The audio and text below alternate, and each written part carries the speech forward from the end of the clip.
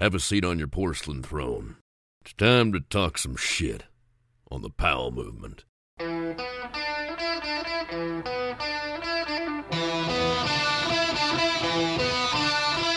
Welcome to the Powell movement. I'm your host, Mike Powell, and holy crap, all I could think about was that I wish I was back on vacation in Paris, drinking beer at a cafe, eating snails, and not thinking about real life. That trip and that place was so incredible, and I miss it much more than I thought I would. So much that I'm using our Duolingo family plan, and I'm going to learn the language, go back in a few years for a few months, and really enjoy some extended time over there. If you haven't been to Paris, know that I really didn't want to go. I heard that Parisians were rude and not helpful, and I found things to be completely opposite. Everyone was helpful and wanted to show us a great time. I say that, but at the same time, I really didn't have one meaningful conversation with a Parisian over there, and I still loved it. I highly recommend that everyone check out Paris at least once. When we returned from the vacation, it was all about getting back to real life, scrambling to get podcasts out, and way more important than that, getting Ange back into her cancer treatment. So when I left, we decided to roll the dice and take a month off of chemotherapy, so Ange wouldn't have the terrible side effects that she's been experiencing during our trip. And that kind of worked out. I mean, she still had side effects, but they weren't as bad. And now that we're back, we've moved on to a radiation-based treatment. The treatment this time is something called the CyberKnife. Hopefully it's way more impressive and productive than a Cybertruck. This expensive piece of machinery is supposed to blast Ange's cancer with lasers. She has 5 treatments over 6 days, and by the time you hear this, she should be done. The good news is that the doctor thinks there's a 90% chance that he'll be able to get rid of it all. The bad news is, we've heard similar forecasts like this before, and they didn't work out. What we know for certain is that when we get done radiation, we wait 2 weeks and then we go back to chemotherapy. Ange has already done 24 rounds of chemo, so as you can imagine, she's not looking forward to doing it again, but she has to. After 3 months of chemo, we're going to do another scan to see if the radiation killed the shit it was supposed to, and if it's dead, I think that means that Ange would be considered cancer-free again. And if not, well, we'll most likely need to find new doctors and treatments in another city. This whole thing has been so tough to deal with. Watching Ange go through all of the surgeries and treatments, it's so sad. And then knowing that she's always thinking about dying is even sadder. I hope that you and yours never have to go through anything like this. But cancer is a big part of my life these days. Another part that's pretty big is this podcast. I can't believe I've gone over 375 weeks without missing an episode. There are other podcasts out there claiming to be skiing's first, but this is the longest continually running podcast in snow, and based on the reviews and emails I get, this is by far the best. So thank you to everyone for listening each week. This week's episode is with another living legend, but one who hasn't gotten the respect that he's due. Dane Tudor has won skiing's highest honor, Performance of the Year, twice, and he's been consistently one of the most progressive backcountry skiers in the business. But for some reason or another, sponsors and the financial part of skiing have always been difficult for Dane. And in the podcast, I try to find out why. Before we get into it, I want to ask you to tell a friend about the show and ask you to review me wherever you listen. Both of those things really do help the show grow. Finally, I want to ask you to listen to my sponsor ads and buy from them. I only work with the best brands, and they are Peter Glenn Ski and Sports, Outdoor Research, Elan Skis, Best Day Brewing, and Stanley. Now, let's talk with Dane Tudor. You've always been into fitness, and you've had your weigh the meats phase, you've had your count your calories phase, and these days you're doing a lot of swimming, it sounds like. And is it true that you're a Speedo and flipper type guy? Well, A+ on the research there. Yeah, I have a mixed training routine, so I lift weights in the gym, I swim. Those are like my 2 main routine core aspects, and then, ride bicycle, ride motocross, run a little bit, and, sled and ski as well. Has the gym always been part of your routine? Because there's a lot of people that skip the gym until maybe 26 and then kind of got into that and liked the cardio of it. How about yourself? I got into gym training after my injury in 2013. Okay. That was really when I started doing some CrossFit and things like that. And then throughout the years, I just kind of picked it up at different times and, stayed relatively consistent, but it's kind of an up and down wave. Well, I just really wanted to bring that up in the intro because I heard Speedo, and whenever I do, how many Speedos do you own? Well, it's what are they called? It's not like a Speedo. They're like Speedo shorts.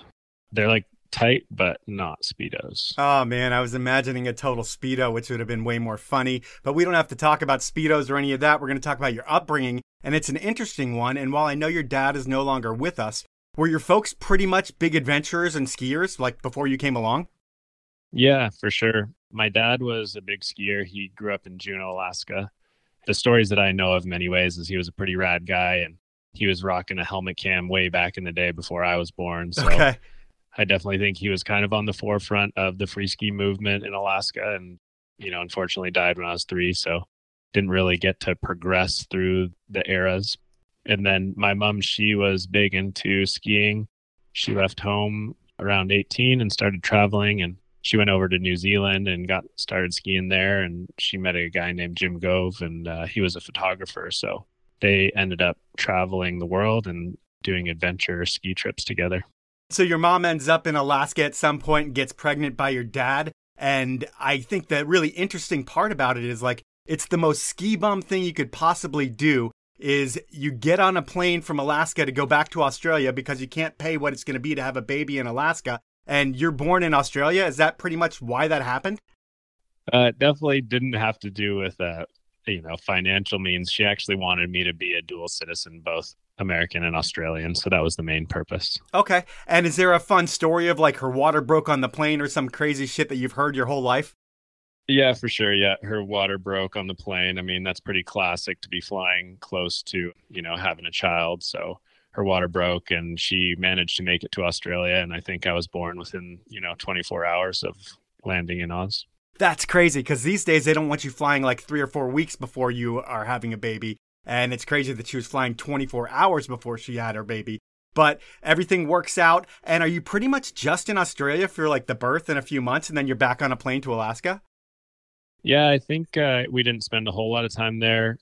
There's pictures of me here in Rossland in Canada when I was, pretty fresh. So I'm not sure if we went straight to Alaska or to Canada or exactly how it played out, but it was mixed between Alaska, Canada, and Australia there in my first years of life. Okay. And you're put on skis when you're 2 years old, but at 3 is when your dad passes away. And I hate to ask, but what happened? He was involved in a drunk driving car accident on Kodiak Island in Alaska. Oh, man, I'm sorry. So I'm sure you don't really remember much about your dad, but looking back on your life and times from like a 30,000-foot view today, have you figured out how not having a dad impacted your life, especially in those like important childhood years? Yeah, well, it's definitely interesting and something I've thought about a little bit over the years. And at the time, my mom and dad, they were split up actually and having challenging times together. So looking at it and thinking of the possibility that I may have been going between 2 homes, and my dad being from Juneau, there is a lot more drinking and drugs and stuff that goes on in Juneau. I have other family members there, aunts and uncles and stuff like that, and they've had a pretty rough go of it. And so my mom's been amazing, and she's really supported me throughout my life and the aspects and career choices that I've chosen. So I think things really have turned out for the better. And, that's kind of a hard thing to think about in some ways, maybe for some people, but, my life's been good. So, I always miss my dad, and it'd be cool to have known him, but it is what it is. Yeah. So it sounds like you spend your summers in Alaska, the rest of the year in Rossland, Canada. I get your dad's the Alaska connection and your mom's like an Australian connection. How do you end up spending most of your life in Canada? What's the connection there? Well, I grew up in Alaska in the summer and Canada in the winter until I was around probably 20. And then I started spending more time either in Canada or Oregon and kind of coming back to Canada, stuff like that. But my mom, she also, throughout her travels, she ended up in both Alaska and here in Rossland, BC in Canada. So she really created roots in those 2 places. And that's how I ended up here. So you grow up 10 minutes from Red Mountain. Red is pretty much different than anywhere else, I feel like. Can you describe how Red's different? Yeah, so it's funny. Red is really close to Rossland. It's like 5 minutes drive from town. And, growing up, there was no major development at the base. It was super old school style ski club. And it was really, in a sense, rickety looking back on it. And when I started traveling and going to places like Keystone and Crested Butte, different locations like that, I was really like, where is the mountain? I was so used to growing up in a place where the mountain was just a 5-minute drive and there was no buildings at the base. to go into a place like Keystone and, you park in the back and I didn't have a clue where I was going. And I'm walking through this village being like, where the hell is the base of the ski hill? So that was pretty confusing for me at first. With your skiing, you start at the Nancy Green, which is like recreational type racing. It's like entry level for kids in Canada. And when you're put in a race program and being that you have a history of parents who are great skiers, do you do well from the get-go? Yeah, for sure. I don't really remember a lot of Nancy Green, to be honest, but I definitely was a top skier there. And I believe my mom was pushing to get me into Red Mountain Racers probably a year early, just because, my skiing skills were pretty advanced. And what's interesting is you're a promising ski racer and you have a normal life, but then in 4th grade, you start homeschooling. And what's the reason for that? The primary reason from my mom's perspective was that she traveled back and forth from Alaska to Canada, and that was difficult, I think, for her to be having me switch schools in between the school season. And also, she said it that, she looks back on it and thinks, was that something that was a little selfish on her part because she wanted to have the freedom to be able to move around. And when I look at it, I'm pretty happy that I was homeschooled. Going to school, it was quite challenging for me switching schools and different curriculums. And being homeschooled just enabled me more time to ski and ride dirt bikes and stuff like that. So I'm happy with how it turned out. When you do that, though, and you're kind of away from the rest of the world a lot, I would think, I guess when you go to the ski hill every day, that makes it a little bit different. But does it have an impact on your social life? Like, are you strange or socially awkward because you're not around a lot of kids all the time? Yeah, I mean, that would be debatable for sure. I'm more of an introverted person. I think I've always been like that. I would say that, sure, I would have missed out on stuff like prom and school dance parties and things like that. But at the same time, I got to go to the ski hill and I was hanging out with older people and learning from them and progressing my skiing skills and still having a social life. It just wasn't hanging out with kids my age. It sounded like you had like 1 or 2 kids your age. It sounded like Colston was homeschooled as well and you guys were able to ski every day. Was that pretty much the way school was? Was like you do school in the morning with mom and then you'd be able to go to the hill the rest of the day and shred? So usually if it was a POW day, then I'd just go skiing and I'd do school when I get home. And yeah, Colston, he's a good friend of mine. We still hang out and ski together, and he was homeschooled as well. So he and I would just be up on the hill filming each other, jumping off cliffs and stuff like that. And the thing about skiing at that time, like the late 90s, is the whole industry was changing. It was going from like turtlenecks to park, pipe, free skiing. And you started out as a ski racer. And do you remember the coming of the new school? Do you remember seeing that happen at the hill? I guess I would say that we were probably the second generation of that happening. So I had some guys that I looked up to, Kevin Irwin, Donovan Skelton, Aaron Allabone, to name a few, and James Heim as well was in that group. Okay. And they had made a movie called Instability, and that was the first movie I ever watched that showcased free skiing and tricks and all that kind of action. And that really was a pivotal moment for me, being like, wow, that is so cool. And from there, I started seeing Matchstick and TGR and stuff like that. So yeah, I'd say we were the second wave of the new school generation. And while you're probably enjoying racing, are you that race kid that heads to the terrain park in spandex when you have a free lap? And are you into that side of the sport completely as well? Yeah, totally, for sure. When I was ski racing, we had a small park here at Red. We still have a small park. I wouldn't say that it's much, but I was ski racing, doing big mountain contests, and on days that we were training, if it was slushy out or whatever, I would totally bomb into the park in my race suit and hit some rails and stuff, and probably was all cocky about it. And how about on POW days? Were you skipping out on race practice to go drop cliffs and do shit like that? Definitely tried my best to do that.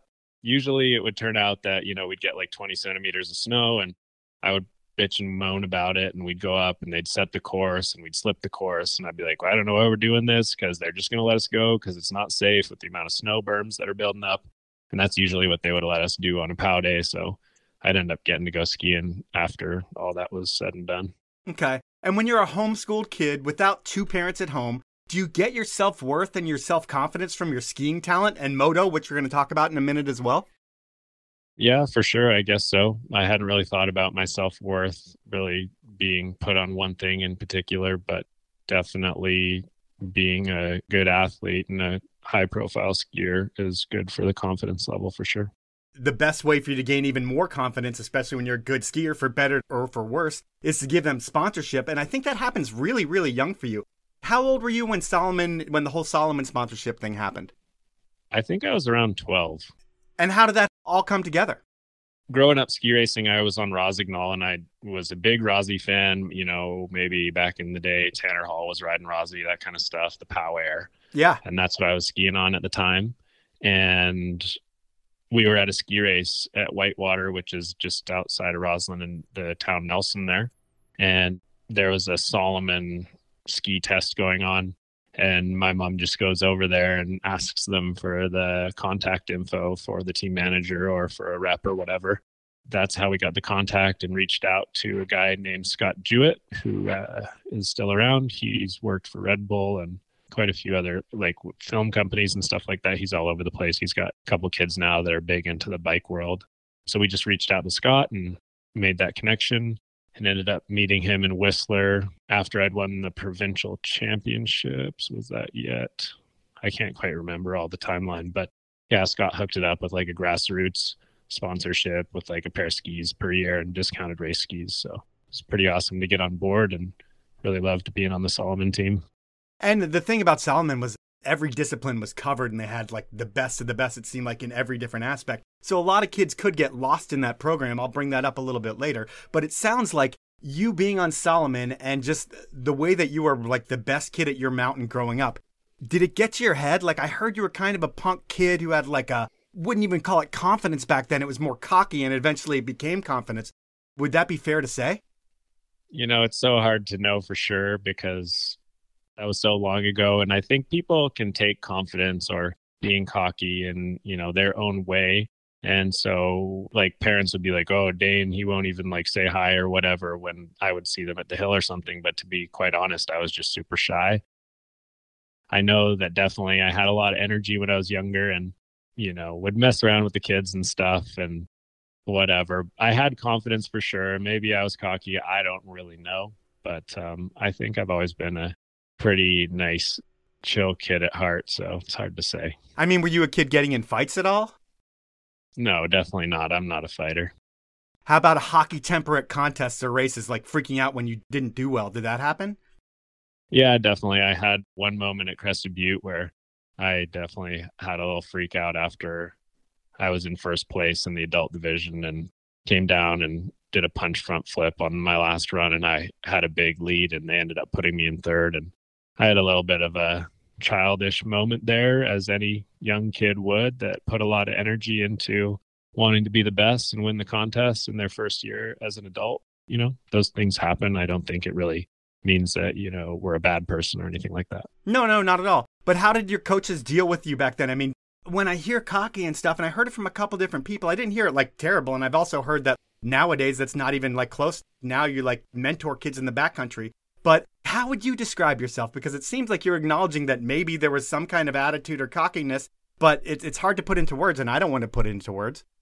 Yeah, I mean, honestly, I don't know, because I only know myself from the inside, and I don't know how people take things. Everybody takes things differently. And I would say that, sure, I had a essence of maybe some cockiness back in the day, but like if I was to look around at other kids, I would say that my level of cockiness personally was incredibly low compared to what could be. Okay. And some of the other kids that I've been around, for sure. And even to this day, there's definitely a much higher level of confidence or cockiness out there. Okay. Well, you become the provincial champion as a teenager, which you kind of alluded to. You raced in a few FIS races. That looked like it was pretty much it for ski racing when I was looking into results. Why was that? Were you just burnt out on it? Yeah, well, ski racing was something more that my mom wanted for me, and she put me in. I was actually listening to your podcast earlier with Logan Peyoda, and our parents basically had us in racing for the exact same reason, which is that, you know, you need to ski race because it's going to create a strong fundamental base for your skiing technique and skill. And just like Logan was saying, you can really tell the people that grew up ski racing and the people that didn't. Like, it just takes 1 second to look at their skiing style and you can know for sure. And yeah, I really enjoyed ski racing, and I'm competitive. So no matter what I'm doing, I'm going to go for the top. And I did well in ski racing, and I had been watching a lot of free ski films, and that was really where my heart was at. And when it came down to FIS, after I'd won the K2 provincial championships in my final year as a K2 skier, I moved to FIS, and I did one FIS race, and I hadn't really grown all the muscle, and I was kind of a smaller kid, and I was in the back of the pack, and going from winning K2 provincials to, really struggling on a much more aggressive icy course against guys that had legs like tree trunks. I wasn't competitive at that time. Not to say that I couldn't have become competitive, but my heart wasn't in it. My mind wasn't in it. I was fully ready to go filming, and that's what I wanted to do. It's time for my first sponsor break, and I'm going to start things out with Peter Glenn Ski and Sports. Summer is right around the corner, and based on the past couple of years, it's going to get really, really hot. And getting in the water is the perfect way to enjoy the heat. But you need to do it right, and Peter Glenn is your one-stop shop for all of your needs this summer. Think wakeboard, water ski, kneeboard, tubes, swimwear. They have everything to make your summer more fun and functional. Peter Glenn has all the brands, all the products, a knowledgeable staff, a best-in-class website if you can't make it into their stores, and a low price guarantee. That's right. If you find a lower price on a product that Peter Glenn is selling at a reputable dealer, call up Peter Glenn, let them know that price. They will match that for you. That really does help support the show by buying from Peter Glenn, and they're going to give you free shipping on orders of $50 or more. Peter Glenn isn't one of those big guys trying to take over the industry. They're the mom and pop shop that you've trusted to get your gear you need at the best prices for over 70 years. To find out more, head on over to peterglenn.com. Next up, it's Outdoor Research, and I've been using OR products since I moved to Seattle almost 25 years ago because they outperform everything on the market. I mean, Outdoor Research builds products to perform in the wet, soggy, cold weather of the Pacific Northwest. And when you live where we do, you need to have the best in class, and that's what OR's always been. While OR's always been known for building the industry-leading gear for mountaineers, and they still do that, over the past few years, they've been focusing on working with their A-list athletes in the ski and snowboard world to create new fits and kits for the snow scene, which everyone has seen on X Games podiums and on legends like Mark Abma. And now, OR is launching its freewheel mountain bike collection, and there's no cutting corners here either. Well, I could tell you about it. Here's what the folks at Free Hub Magazine had to say about what OR is doing in bike. Outdoor Research, with its legacy rooted in scientific inquiry and a passion for the outdoors, has once again raised the bar, offering riding gear that's not just functional, but also stylish and durable. The meticulous designs and thoughtful engineering of the Freewheel collection have the power to transform the mountain biking experience. Reviews don't get much better than that, and to see all the new products that OR has, head on over to OutdoorResearch.com. My final sponsor this round is Best Day Brewing, and while I love the taste of a good beer, I don't always need the alcohol. I mean, my life revolves around driving my kid places, running errands, interviewing people, and all of these things I do better when I don't have a head full of alcohol. These days, when I'm not partying, I still like to enjoy an ice-cold beer, and that's where Best Day Brewing comes into play. I love their hazy IPA, the Kolsch that you can get on all Alaska airline flights, their Electro Lime Cerveza, which is the first Mexican-style NA beer that I've loved, and their new white Belgian style. They're all just so amazing and have just as much flavor as any alcoholic beer you're going to find. And they average about 60 calories a beer, and they won't get you in trouble. That's when I'm not partying. And when I am partying, I mix in a few Best Days throughout the night, and I found that by doing that, I can stay out until last call. You should try it. To have the best day or night ever, head on over to bestdaybrewing.com and get 15% off your first order. And if you make that order over $50, we'll throw in free shipping. You can thank me later. Those are my sponsors. Now let's jump back into the podcast. One thing that I haven't brought up was motocross. And you would spend your summers in Palmer, Alaska racing moto. And was it like skiing where you were on the podium every weekend and you had a shit ton of trophies for moto? Yeah, for sure. I mean, Alaska, you'd be surprised, actually has a pretty wicked motocross racing circuit. They do city races, which are just local races, and state races, which are statewide. And I quickly climbed the ranks there, started on 80cc motorcycles and went up to 125 two-stroke or 250cc four-stroke bikes. And I went from basically a novice 80 rider up to 80 expert. And then I went from 125, 250 intermediate up to 250 expert and the pro class there. And again, I'm super competitive, so I always have my sights set on the top, and I was chasing down the top guys. And again, I ended up with certain people that didn't like me because they'd been out there racing for a longer period of time, and having a young kid come up and just slot himself in there and become the next fast rider doesn't really go over well with everybody as they start to get beat, which, that happens to all of us. When that happens, do they start taking you out and stuff and kind of like more rubbing his racing on the course? It could happen. We didn't have too much like super dirty riding, but definitely more from the, I don't know if bullying's really the right word, but a bit more just like kind of verbal comments. What did you like better when you were growing up? Was it skiing or moto? Man, I love both for sure. I have really great memories of racing motocross in Alaska, and I also have great memories ski racing and doing big mountain comps. So overall, they're both super fun, and I'm glad that I have done both and still do both. To figure out if you're going to make it to that next level in motocross, I feel like when you're in Alaska, if you want to get to the next level in motocross, I would think it's going to the lower 48 and racing in the main series that's in California. And I think at 15, you take a year off of skiing and you move to California to see what it takes. Was that the goal? Like, hey, I'm going to go pro in moto? Yeah, for sure. That was the goal.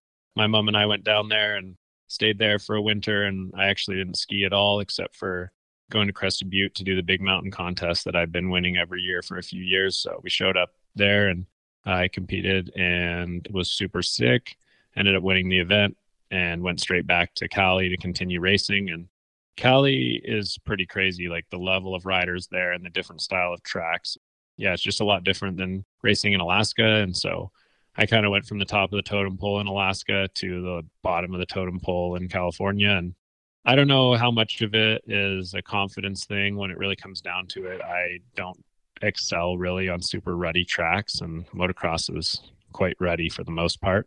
So I went from like riding expert and pro class to riding the novice class, or the C class, they call it in California. And again, I imagine that I definitely could have worked my way up, and I had only spent a short period of time down there, but there was just a lot of risk involved. I'd see kids that would be taken away in stretchers, in the ambulance at big races, or kids are dying or paralyzed and all this stuff. And there's also so much money involved in the sport. And between those two aspects, I looked at it and I was just like, I don't know if this is really the way for me right now. I didn't really have any, big sponsors that were offering any free equipment or anything like that. So I just thought it would be better to go back to skiing where I was more established and I was winning events. So you mentioned your winning events, and you won the U.S. Extreme, the juniors, 3 years in a row, which is insane. And when you get to Crested Butte for that first Extremes, what's it like being in that environment with like all the heavy hitters? Is that intimidating? For the first year, definitely. I think I was probably right at the bottom of the age bracket. And I just remember showing up there and being like, okay, these are the guys that won last year. So I've got my eyes out for who won. And I don't remember what I qualified, maybe 10th or something like that. I have no idea.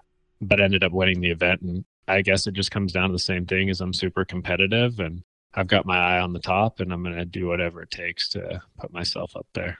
Who are the names that you're competing against in those 3 years that you win? Because I would think it's all like the big names of today. Honestly, the only Tyler Sicanti was there. Yeah, I remember Tyler. And Tony, what's Tony's last name? Parody? He passed away in an avalanche in Vail. Was it Seibert, was it? Yeah, Tony Seibert. There you go. Yeah. Yeah, those are the two really that I remember. There was some other guys for sure, but my memory's kind of vague sometimes. And how about the big guns that were there for like the adult contest? Are you there to see the real Extremes as well? Not that yours wasn't real, but were you there to see the U.S. Extremes from the adult level? Yeah, for sure. I mean, I competed 1 year in the adult division, but as juniors, we would still ride pretty much the same lines that the adults would, except for one day there's Hourglass. And I can't remember what this other section's called. It's like a permanently closed area, and the adults get to ride this one area where it's much steeper, it sloughs more, and there's some big cliffs. And that's closed to the juniors. But otherwise, for the 3 years that I did the juniors, we're pretty much skiing the same faces. Again, I don't remember. There was one guy, Gary's Gap. I don't know if that was his name. I remember watching him do the gap on the final day in the permanently closed area. When I was in the adult division, I came and hit that same gap. Are the Seths there and people like that, where kind of your heroes growing up are actually there in person? You can actually see them and like, holy shit, I've made it? Yeah, so Seth was there, Seth Morrison. He was my idol at the time. I had dyed my hair black, all that stuff.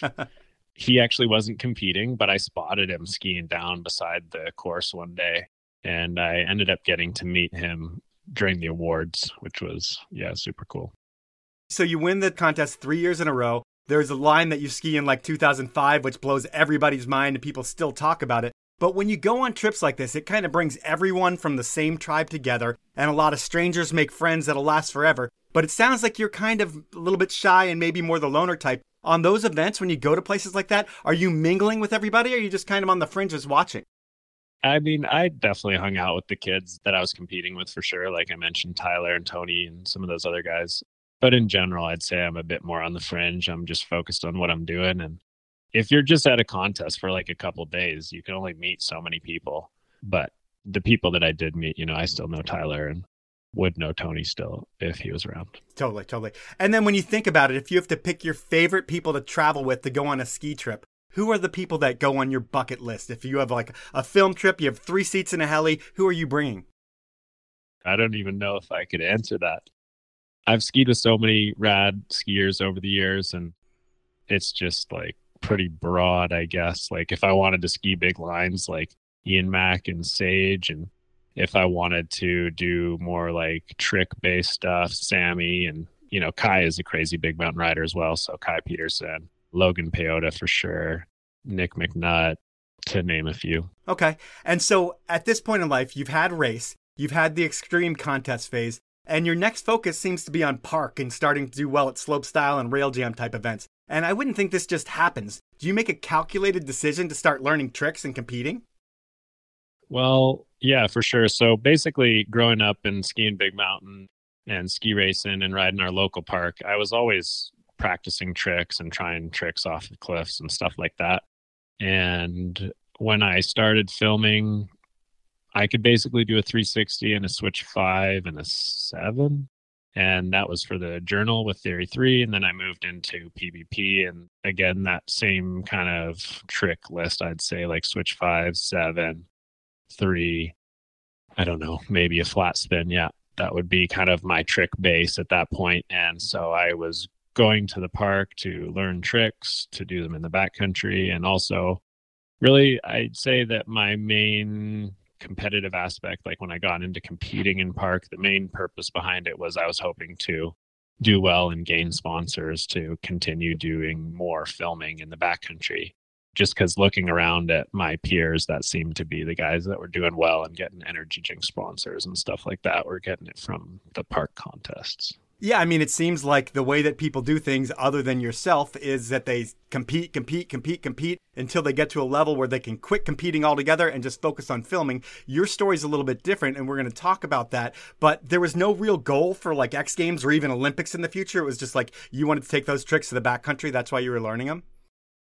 Yeah, for sure. I wanted to take the tricks to the backcountry, and I definitely had a goal for X Games, and I also had a goal briefly for the Olympics, but at the same time, that was kind of like the Olympics goal was when my park riding in some ways was petering out a bit as far as my focus was concerned. And I'd been practicing park, and I've been doing some slope comps, and I've been committing my time to do tour and stuff like that. And since I didn't grow up in the park, I was still kind of off the back end a little bit as far as my skill set compared to guys like Bobby Brown and Sammy Carlson and stuff. Like I just wasn't as consistent. Like my trick base was definitely growing. I was doing both way dubs and whatnot, but I was struggling a bit definitely on the confidence aspect and just putting together the runs. And also rails were never super strong for me. So that was another aspect of my runs that I would be pretty nervous about. And I just was like, you know what, this isn't really who I am as a skier. Like I want to go filming, and I was still filming every winter. Like the park stuff just took up a small portion of the beginning of the season,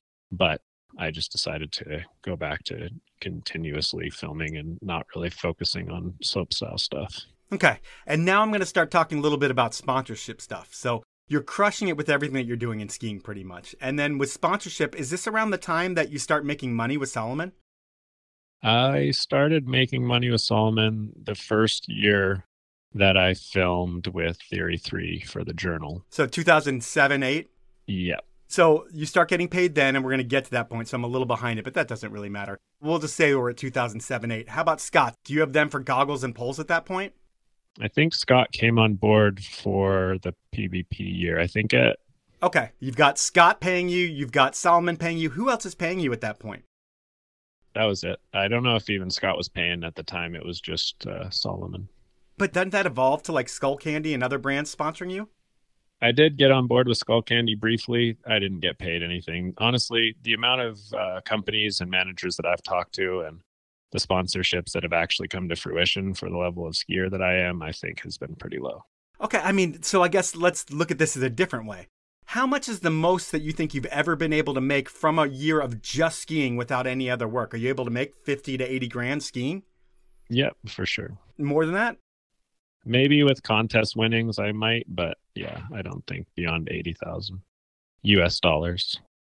And then with contests for you, I mean, the stuff that you do these days, it's like, other than the rad kind of bougie Red Bull Cold Rush type events, you don't really do that many contests anymore. You won that thing in 2012, but we've kind of alluded to what you're going to get into is filming. And how do you connect with Jeff Thomas, the guy behind Theory 3 Productions? And do you have to sell him on like filming you, or does Solomon take care of that for you?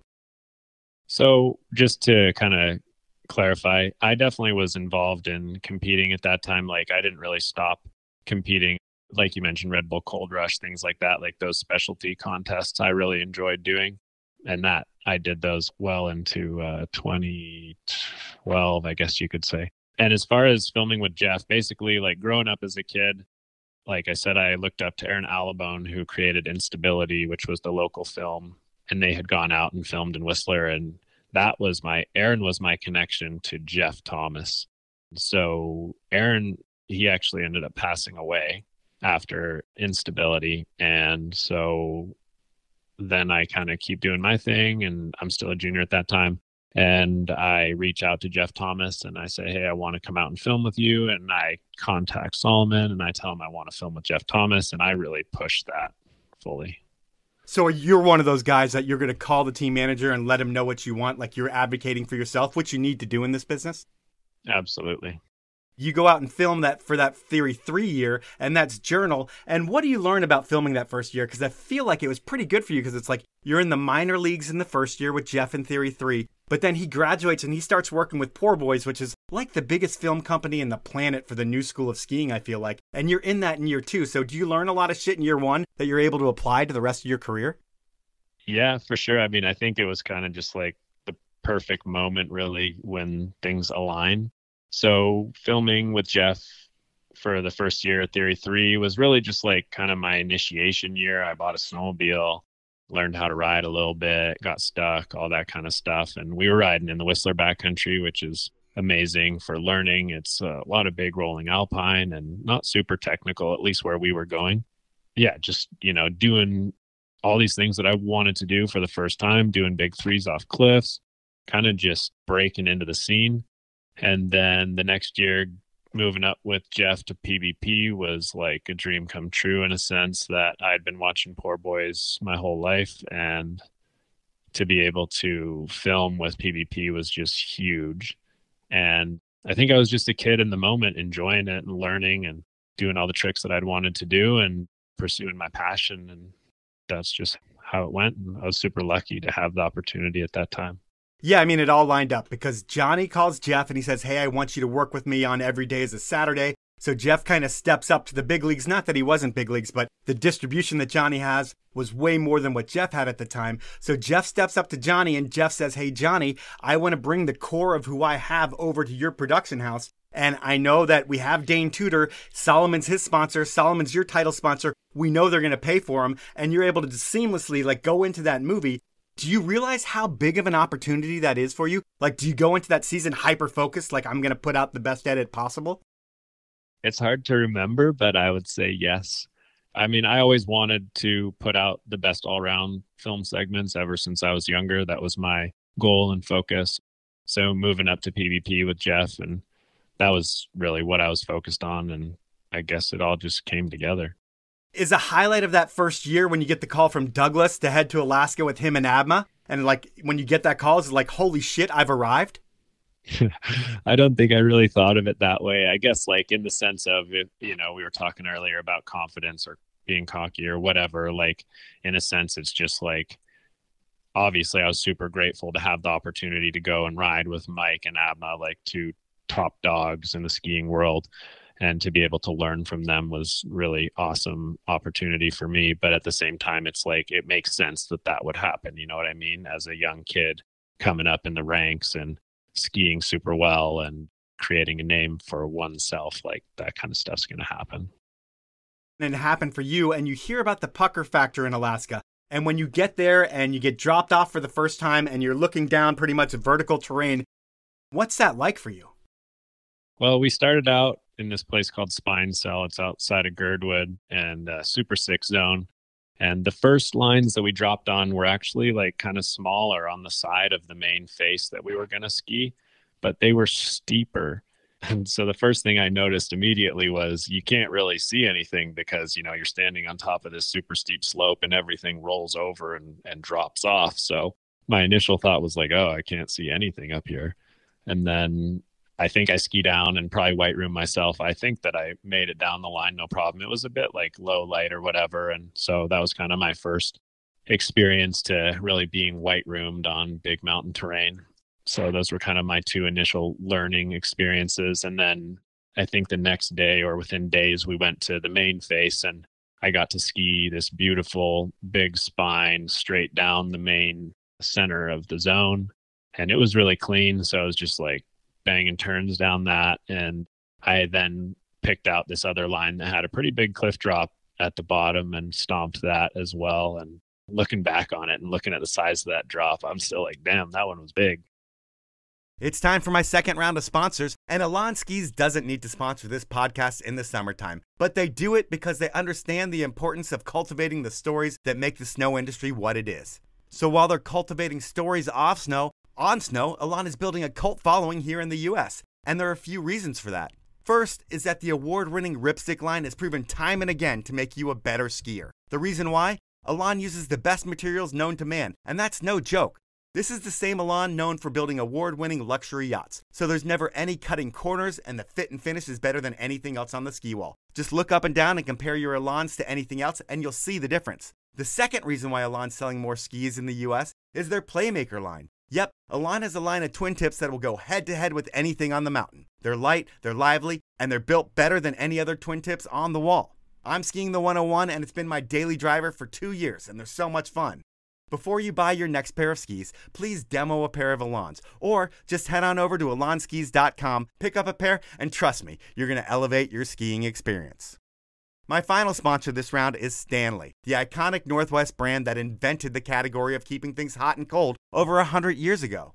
You remember Stanley from your grandfather's green thermos that kept his coffee hot and cold forever when he took you out on adventures. Well, Stanley still makes that bottle and so much more. I know you know this because they are absolutely blowing up all over the world. With Stanley, you can think tumblers, water bottles, barware, camping utensils, coolers, vacuum bottles. There really is something for everyone, and you aren't going to find them overpriced like a lot of copycat designer brands that have popped up recently. Stanley is the originator, and they pride themselves on providing you with the best products at the best value. And that value gets even better when you shop with my code. That's right, when you head on over to stanley1913.com and go shopping, when you check out, enter the code SNOW30, that's all one word, the number 30 and no spaces, and you'll get 30% off your entire order. Those are my sponsors. Now let's jump back into the podcast. When you think about it, you're put on these peaks and you have to ski a gnarly line because that's what you're paid to do. That's your job. I mean, you never take an easy line, I would think. So are you always scared up there? Yeah, there's always some form of nerves going on for sure. Back then when I was a kid, I was learning a lot. And it's kind of hard to remember now what I felt like at that time. I think, again, I was just so stoked to be up there and living my dream that there was a chance that maybe I wasn't that nervous. How about the park segment? So this is 25 years ago. Were those jumps some of the biggest ever built at the time? Because I feel like they were. And what's more scary, like hitting some of those jumps or just a big AK line? I think it was more like 15 years ago. Yeah, 15 years ago. You're right. Yeah. But hitting the park jumps, they were huge for sure. I actually flew from Alaska straight to Oregon and went to Mount Hood and Ski Bowl there. And again, it was kind of like just riding the high, going from AK straight to Ski Bowl to a poor boys park shoot, which again, I would just like always loved the park shoots in PvP films. So it was another dream come true for me to be there and being there with all the homies like John Spriggs, Matt Walker, Nick Martini, Jossie Wells, like just such a stacked crew of riders and also great filmers, Pete Alport, Cody Carter. And I don't really remember on the filmer side. Those are kind of the two. I guess Jeffy might have been there.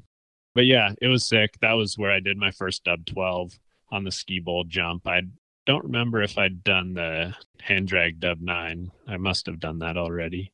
But yeah, I did my first dub 12. I was trying dub 10 and just went to dub 12, and then I tried it again and smoked my head and kind of got concussed. But yeah, it was pretty wicked time for sure.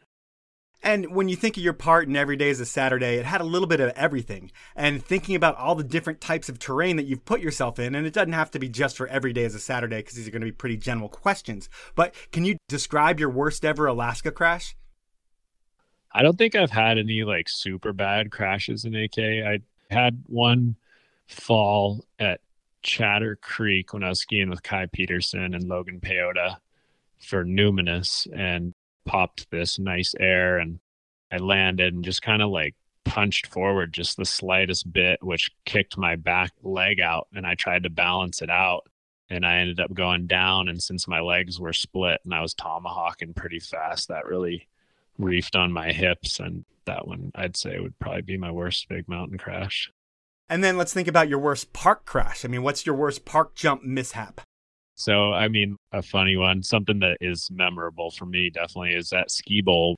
There was like an X jump. It was two like really sharp BMX style doubles. They were fully cut out, walled out, and I don't think I'd even hit them. And I didn't like the jumps that much, those two. And I went to guinea pig it, and it was sticky coming in, and then it had been salted after that, like going into the takeoff. And I went too fast and completely overshot the jump to flat and shit my pants a bit and made my knee pretty sore. And I just got up and I had poo in my pants, and I just kind of like hobbled off and went back to the place we were staying. That's a Powell Movement perfect story right there. But back to that first year with Poor Boys Productions, you got so much killer footage. When filming's done, do you have any idea what you have in the can? Yeah, for sure. I mean, to some degree or another, you're definitely always logging it mentally. And Jeff would make really cool mini edits when we would get some good footage. So I was always getting to see little bits of it here and there throughout the season. Yeah, it was super fun filming with Jeffy on those projects. And he's a great filmer and really edits super well. I had no idea that I was going to have opening part or the level of impact that it was going to have for myself and the sport. Are you at the world premiere? Yeah, that was my first premiere. So when you go there and you see it and your opening segment, I mean, what are the emotions going through your head? Again, that was such a sick year for me for sure. Like I skied urban with Tanner Hall, rode Whistler backcountry with Charlie Yeager, Brandon Kelly, Riley LeBeau, and skied park with Spriggs and all those guys. Went to Alaska with Abma and Douglas. And when I saw the movie start, and it starts with a black screen and Tanner starts talking, and then the action comes on, and then it's me there and Tanner's talking about me and my skiing, and I was just like, holy shit. Yeah. I was blown away for sure. Like I was just, he starts out saying something along the lines of, he's really focused on all aspects of skiing, and that's what I really like to see. And then my name comes on the screen, and I'm like, damn, that is Tanner Hall talking about me on opening seg of the movie of Poor Boys Productions. Like, it was pretty wild. That's amazing. And then the movie award nominations come out, and you're up for Breakthrough Performance, Part of the Year, Male Performance of the Year, everything I think you're up for. I mean, is your mind blown at that point? Like, holy shit, everything I've worked so hard for is actually happening in year one of being in a big production? Yeah, for sure. I mean, at the time, I don't even know if I was really that aware of film awards. I just remember my team manager, Tyler Gigg, at the time, super great manager. He was like, yo, dude, you really got to come out to IF3 in Montreal. I was like, okay. And I show up there and go to the awards and win Best Male Performance. And I go up to the podium, and schmuck, before I stand up on the podium, he goes, you know who won this before you? And he's like, Tanner Hall. And I'm like, holy fuck. It's just kind of like, it always kind of, in a sense, comes back to Tanner. Like, he's so iconic and still pushing it today. And so to be following up, winning the award the year after him was iconic for me for sure. And so I would say winning that award and just that whole year, it kind of provided you with the cheat code that every skier really wanted, but no one could find. which was to not have to compete to prove yourself, that you could move right into filming and you don't have to do anything else but film. And at 19 years old, that was really hard to do in professional skiing, but you made that happen right away. Did you realize that then? For me, it was just natural. I grew up skiing Red Mountain and filming, and, I did the big mountain comps and ski races and stuff, but my side of it was filming, and I wasn't, riding park and stuff. And at the time, I think all kids were putting out some form of edit here and there, whatever. But I think Mike Douglas really picked up on the videos and things that I was putting out. And same with Tyler Gigg at the time, who was the team manager. And it just seemed really natural for me. So did I know that everybody was trying to walk that path at that time? No, I didn't. I still find it interesting because, I did go to the park to try to get sponsors to bring back to the filming side of things, which is kind of ironic because I've talked to other athletes over the years and they'll be like, oh, I'm on the world tour because I want to be a film skier. It's like, well, you should go be a film skier then. So it's kind of funny that I did go to the park to try to get sponsors to do film skiing stuff because it makes more sense to just pursue the side of the sport that you want to be good at, and people will notice that. I would say for you, it worked like that. For Seth, it worked like that. But there were so many people that had to compete and graduate from competing into filming. Pep competed, and a lot of those guys competed for a couple years, did well or did whatever, but built a following. And then they were able to stop competing as soon as possible and get into the film world. You really didn't have to do that, which is a tribute to what you were doing at the time. And you film for a few more years with Poor Boys. You win the Red Bull Cold Rush. You win the Skiers Cup. You're killing it. And then going into 2013, you sign with Scott. And Solomon had so many athletes at that time. Was it that you got lost in the mix with them, or what happened? Why did they not keep you when you're on top of the ski world at that point? I honestly don't know. So basically what happened was, at the time, Solomon was moving a bit more towards big mountain apparel versus big baggy apparel, which at the time that was still what I was wearing. But I was ready to be making that transition to more technical based outerwear. And I tried to convey that to the manager at the time, and they just really weren't going to sign me for outerwear. So I was going to be able to stay on board for skis and whatever accessories, boots, bindings, that kind of stuff, which I wanted to do. I wanted to stay with Solomon, and Scott, they refused to do anything but head to toe as far as, hey, let me wear your guys' outerwear and I'll stay on Solomon skis and boots and bindings. So I just went ahead with the Scott contract. Looking back on it, I don't really remember if I told Solomon, hey, this is what they're saying. Is there any way you guys can really counter this and we can make something work? I don't really remember how I completed that negotiation. But I ended up moving over to Scott. They were gung-ho to have me on board, and I was stoked to be on their program for sure, but definitely would have liked to have stayed with Solomon for skis at that time.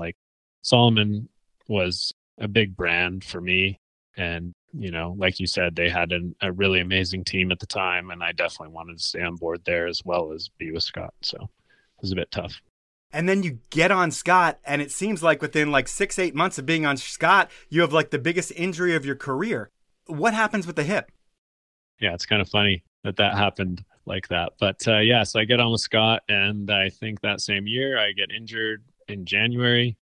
I had an incident about a week prior where I was doing a 180 off a cliff and ended up shattering a bunch of my teeth. I usually wear mouth guard all the time, but it was early season and I was stressed out with wanting to have a banger X Games video part because I'd been invited to X Games Real Ski, and I had a lot of pressure on myself, and just was stressed out and ended up leaving my mouth guard in the truck because it wasn't fitting that well that day, and shattered a bunch of my teeth. Shortly after that, I rode my sled around in the bowl and broke my A-arm on my sled. So I was out of there. And a week later, I tow out into the backcountry and I dislocated my hip after the second hit. And I was pretty aware that I was not feeling good, and I had bad thoughts of injury and all that kind of thing running through my head. And I tried to call it off after the first hit, but our filmer at the time, he was kind of trying to motivate, hey, when's the next time you're going to have the opportunity to do this, X Games, blah, blah, blah. So that kind of helped push me into it a little bit. And I ended up dislocating my hip doing a switch 180 on this cliff drop pillow feature. And I still take full responsibility for the fact that I made the choice to do it. And I got helicoptered out of the backcountry, and it was a 6-hour journey to have my hip put back in. It was incredibly painful. It was insane. Like, as soon as I landed and it popped out, I was just screaming like a savage animal, like completely convulsing, out of control.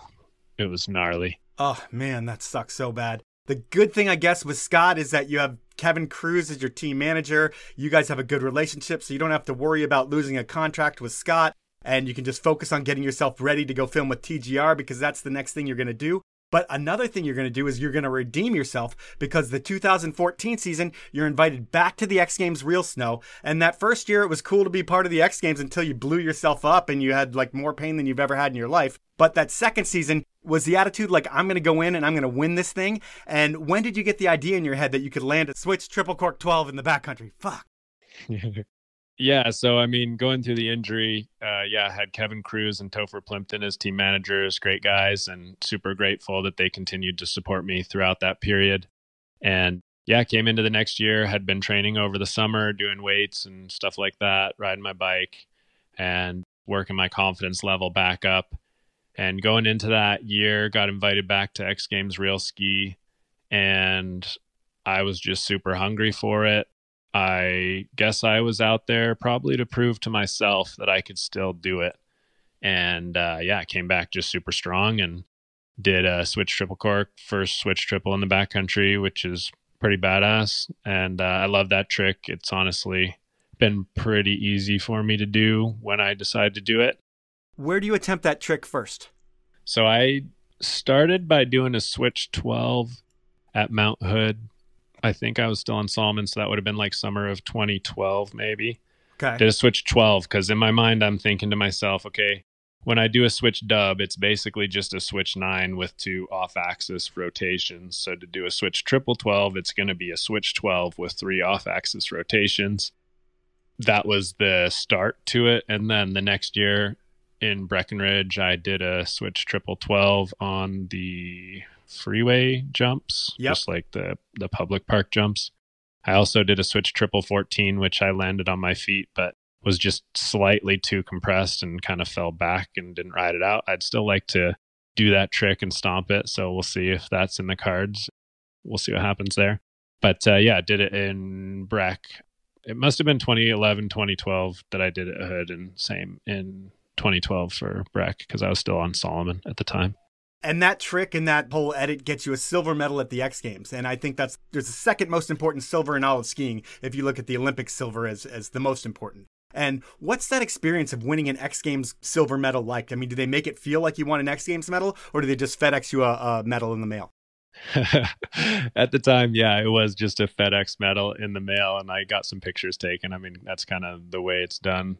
I mean, it's obviously an amazing accomplishment and something for me to be like, I am an X Games medalist. And that means a lot to me for sure, because I always wanted to compete in X Games, and to be able to do it in the arena that I actually am best at was really cool to have that opportunity. And I've got it hanging on the wall right next to me here in my office. Nice. And then from there, you film like 6 movies with TGR, and then eventually TGR ends. And it's usually when that happens, it's sponsor related, but I don't know. Why did you stop filming with TGR?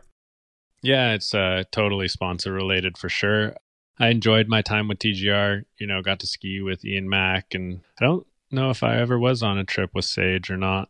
I always wanted to ski with Sage, have skied with him, but I don't know if we ever did a film trip together. Skied with Mac and Griffin Post a lot. Did all kinds of stuff, really. Skied big mountain lines, camped and climbed and skied Alaska lines. I did lots of backcountry trick skiing with guys like Dash Long. I skied a lot with Nick McNutt, who was really fun to ski with. And just really came down to sponsor things. I'd still be skiing with TGR now if I had the opportunity. So at this point, when you realize Scott's not going to buy you into the TGR movie, are you kind of like stressing out? I'm like, what am I going to do next season? I need to find a project to be a part of. So basically it kind of went along the lines of when I didn't film with TGR for the first year, the guys at Scott kind of pushed me into doing my own thing. So they're like, hey, we want you to do some YouTube stuff, make a movie, that kind of thing. So I went out and filmed a movie with a friend of mine, up and comer named Simon Hillis, before he really got into the game, so to speak. So I kind of went out and mentored him in the backcountry. we did 3 different trips of around 2 weeks in total, camping out in my trailer and filming with a guy named Tim. See, this is where my brain blanks. Okay, we'll just call him Tim. Anyway, so did that. Tim's a good homie of mine. And then the next year, Scott, they wanted more of that YouTube stuff. So they're like, hey, can you do like a web series and also put together some how-to videos? So I did a web series and did some how-to videos. And then I was like, hey, I don't know, not really feeling that vibe. Let's go back to TGR. So I got to go back to TGR for a year, I think. And then the final year, there just wasn't enough money available. So I was able to film with Blank that year is what I was able to push Scott into at the time. And it's weird because with Blank, I mean, they have like a super tight crew of guys. And I was talking to some of those guys and they said that like you had called up and said, hey, can I be part of this project? And they're like, we have a super tight crew right now. And then like 2 weeks later, Alexi and Stan get hurt and you guys converse again. And they're like, yeah, dude, you're going to be in this movie. Do you have to get Scott to buy your way into the movie? And are they like willing to pony up money to support you? Yeah, for sure. Scott definitely supported the Blank film and made it happen. I don't know exactly what the level of budget was there. And I know what I worked with as far as my budget was concerned for like the travel aspect of it. And yeah, it was definitely shoestring for sure, but super grateful that Alexi had me as a part of the film. And it was super fun to get back out there filming with the Whistler crew, filming with Jeff Thomas again, and ended up winning Best Male Performance again at IF3 15 years later, which is just like super amazing. And it's kind of funny to have done it really with, in a way, the same crew. Had that opportunity to win the award, you know, filming with Jeff Thomas, and big shout out to Alexi for giving me that opportunity. I mean, it is incredible that 15 years later, you're able to replicate what you did at 19 years old, which is so incredible. And I can imagine that's like so special because you've had so many ups and downs along the way, and then you're able to land that award. And what I want to believe is that Scott comes back and gives you a great contract because you got that award and you prove that you're back. You're back with Blank, and you have all these other sponsors that jump on too because you've proven that Dane Tudor is not old. He has just reinvented himself. But did that happen, or what happened with sponsors and movies and shit like that? Yeah, well, you know, I think that's what we would all like to believe, but it definitely didn't go that way. Scott did come back and they did offer me a contract for the year. It was lower than the prior year that I had worked with Blank. You know, I don't know why. Maybe it's just the company was changing direction. They wanted a younger athlete. Like, you know, they're free to do whatever it is that they want. We did renegotiate the contract back to the same amount that I had skied for Blank. And then it just came down to a little bit too slow on the trigger. And when I went to sign the contract, they had cut off all their funding budget because they were worried about a recession or something like that. And that was the end of it. But since then, I actually was able to reach out to the TM, and he sent me a brand new pair of skis, new outerwear kit, and some goggles, which is super cool. Get to try out the new ski, the Scott C, which I had a lot of fun on here riding the resort about a week ago. And yeah, still grateful to have the opportunity to get some product. And, you know, of course, still hopeful that I can revive the ski career. But yeah, it's been pretty challenging. So we'll see. Yeah, I feel like with you, you would have been like the perfect athlete for an agent in your career, because it would have been nice having someone advocate for you on all walks of life and not having to hear what other people had to say about you and not having to reply back to what other people had to say about you. To have a manager do that for you. You didn't, you kind of managed your career on your own. And I know these days, you know, you ski a shit ton. You're also a day trader and you haven't given up on a pro career, but what is it, 50-50 that you can sign more sponsors and have the travel that you did at 25 again, maybe? Yeah. So as far as agents are concerned, I did talk to a few agents over the years. When I was down in the park scene and stuff like that. And yeah, none of them seemed to want to pick me up. I don't know. Like, I feel like I've had little bits along the way that have, like, you know, I was super lucky to have that opportunity with Every Day is a Saturday and really blew up in that sense. And then at the same time, really struggled, say, to like pick up an agent or something like that. So there were areas in my career where I wasn't quite able to make sense of like, hey, why do these guys have an agent, but I don't? Like, why can't I pick up somebody that's going to help with that realm? But that's just the way that it went. And honestly, now I'm not really like super active in reaching out to companies. I do have the guys at Pangea Creatives. I'm on board with them. Noah is doing his best to communicate with different companies, but definitely the sponsorship landscape has changed, and we'll just have to see. I'm kind of sick and tired of reaching out to all these companies trying to get on board. Like, if you want the skill set that I have, then let's make something happen. But otherwise, like, I'm not really interested in like reaching out. It's just, at some point, it's just too much. It's like, I'm not 14 years old trying to get a sponsor anymore, but that's what it feels like. So Yeah, it sounds like you're trying to get laid. yeah, it's pretty funny. But, it is what it is. Whatever. All right. Well, at this point, we've been going for a while, and I need to get to the part of the show that I call Inappropriate Questions. This is where I get someone to ask 3 questions, and they can be anything. This week, I was able to get a kid that you grew up with, a former pro skier, a former reality TV star, and an all-around good guy, Colston VB, to ask the questions. And are you ready for question number 1 from Colston? Yeah. Here we go. All right, so I'll set the stage a little bit first. So it's early 2000s. Dane's probably 12 or 13.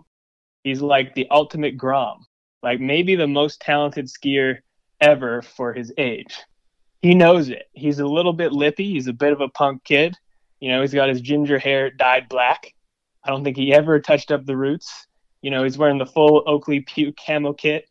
And basically, he's so good. He's skiing with the older kids. He's skiing with the like late high school kids that are also really good. And then he's kind of relaying what he's doing with them down to us. So, with that bit of cockiness, he was kind of in a place where, they were a little bit jealous. He was getting these sponsorships and stuff. So they would kind of humble him a bit and they'd like haze him in certain ways. So my question is, what are the worst things that those kids did to you at that time? And what were the most inappropriate things you were doing for your age with those kids? And I'm gonna name them. There's Wiener and Dono and a few others, but those guys are legends, awesome dudes to this day. So they need a shout out. But yeah, there was a pretty sick little dynamic we had back in the day for sure. All right, that's question number 1. Man, that is hilarious. That's a hard question to answer. But I mean, I can answer like something that was not related to Colston, but when I was younger and I was ski racing, and maybe I did it to Cole and those guys, but I definitely loved to like hack skis on the chairlift. Like, I think I just had a lot of energy, and I would just like basically just take my edge and just hack whoever's sitting next to me's top sheet. Like, it was just an energy thing, I think, for sure. Yeah. So that was pretty rough for the kids sitting next to me on the chair. And I was definitely like bouncing the red chairlift, like swinging the chair, probably almost derailing the chair. I was jumping off the Silverload chairlift. Colston, I definitely like pushed to the point of crying a couple times when he would be on a cliff and he was scared, and I'd just be filming him and I wanted to go, and it's like, go dude, let's go. And I just was always giving him a hard time. And Dono and Wiener, his name actually is Kevin Irwin. It's a couple of the older guys that I looked up to. Dono was always picking on me. He was punching me and all that kind of stuff. Like, those guys never wanted to ski with me, and I was just chasing them around the mountain. I had my first beer with them probably when I was like 14. Well, I don't even know how old, 14 maybe. And at the time, Aaron Alabone, who was the filmer, his girlfriend, I think I liked her at the time or something. And one night I went over to their place and maybe she like gave me a kiss on the cheek or something. Like, those are some of the things I can remember. All right. Well, we will jump into his question number 2. All right. Question number 2. I was not here for this, but I was told that one time you went so big on a jump that you shit your pants upon impact. So I kind of want to know all the details. I want to know what your first thoughts were. I want to know what the people around you did, how you reacted, how you managed the situation, where the dirty long underwear ended up, everything that happened that day. I want to know about it. So I think you talked about shitting your pants a little while ago, but he's got a lot of other questions that go along with it. Is this the same shit your pants story, first of all? Yeah, absolutely. Same story. So, I mean, I'll just reiterate it real quick. Overshot that jump at Ski Bowl. Shit my pants. My knee hurt for sure, like bad. I like got up, limped off, was like, dude, I just shit my pants. And I don't think I said anything to anybody. I don't know how I got out of there, but went back. I was staying with C.R. Johnson, actually. We were rooming together, and maybe, I don't remember who else was with us. And I feel like I just threw my boxers out the back window of the place we were staying in, government camp. Like, it was a pretty rundown spot. And like, I was like, I can't like have these in the room. So I just fucking ditched them out the back. Nice. All right. Well, we're going to jump into his final inappropriate question. Who was Laird? And describe your ongoing beef with Laird. That's a good one. Okay, so Laird Carmichael, he was operations manager at the time when Cole and I were growing up. And Laird just always seemed to be super pissed off. And so he would just shut down every jump we would build. Like, all the ski patrollers, even like all the older ski patrollers that are still around, they'll tell that story. Oh, Dane, he'd be out there. We'd be shutting him down, building all these jumps. And yeah, definitely had a major problem with Laird because, you know, Cole and I'd be trying to build jumps like on the side of the T-bar or wherever we thought would be a good spot. And then the patrollers would always be showing up. Laird says you have to tear this down. And I don't remember what my reactions were, but as a young kid with a lot of energy, I'm sure I wasn't too happy with that. It's actually funny. There's a guy named Eric Colassus, and he recently told a story about a young punk kid that came into his office. He was the manager of Red at the time, and said, "Hey, the ski patrol keeps tearing down all my jumps."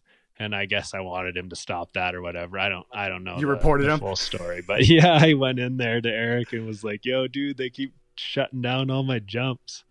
Oh, man, that's amazing. So that's Inappropriate Questions, and that's the podcast. And your story's interesting to me, mainly because of the attitude part. I mean, when I heard about it, I've like, obviously you're an incredible skier, but there's a lot of incredible skiers. But I kept thinking, what made you cocky as a kid? And then thinking about it after this podcast, maybe you weren't that cocky. But the first thoughts that I had was like, well, he didn't have a dad around. That could be part of it. And then I think the continued success is another part of it, because I'm sure everybody was telling you how great you are your whole life because you're always the best kid. But even though things were so good in the ski world for you, it seems like things were never as easy as they should have been for you. Like sponsorship and film parts and everything. They should have been easy, but they weren't. The skiing part was the easy part. But really, what do I know? I just talk to people. I will say that you've been killing it at the highest level over many different disciplines within a sport for over 15 years. You've traveled the world. You've lived more than most. And that said, I hope to see you in the movies for years to come. And I want to thank you for your time. Yeah, thanks so much. It's been a pleasure talking to you and really appreciate the opportunity. So that was time with Dane Tudor. And for all that dude has delivered and all the awards that he's won, he doesn't really have an income coming in from ski sponsorship. And I don't know Dane really that well, so I don't know if his personality clashed with his team managers, whether he rubbed some people the wrong way. Who knows? But what I do know is that everything should have been easier for Dane based on his performance year after year, but it hasn't been that way. So these days, Dane isn't chasing the dollar skiing as much as he should be. He's got his own content creation business, Shred House Media, and you can find out all the things that Dane is doing over there. Check it out. That's the podcast. At this point, it's time for the review of the week, and this one is a 5-star review. It's titled Episodes with Women, and it's by Brandy Kill. Here's the review. Mike, you've been hitting it out of the park with all the women you have interviewed over the past year. Wendy Fisher, Ingrid Backstrom, Rachel Burks, Michelle Parker, Maggie Voisin, Elise Sogstead, just to name a few. The range of topics from racing, big mountain skiing, the Olympics, to bathroom issues with a toddler have all been amazing. Keep it up. It has been rad. I think we need Michaela Schifrin, Breezy Johnson, or Jackie Peso episodes soon. Well, I will say that I have had Jackie Peso on the podcast. I did talk to Michaela Schifrin's people. They told me that an hour of her time was way too much to give anyone, and Michaela just doesn't have an hour in her day. That's how she operates, which is a total crock of fucking shit, because everybody has an hour in her day, but her people wouldn't let me talk to her and wouldn't connect me with her. So maybe I'll run into her somewhere sometime and I'll get a podcast with her, because if she's going to be on any ski podcast, it should be this one, the most important podcast in skiing, in my humble opinion. And it might not be so humble, but thank you very much for noticing that I've been putting a lot of women on the podcast lately. I still am slacking. I still need to keep it up and have more women in the mix.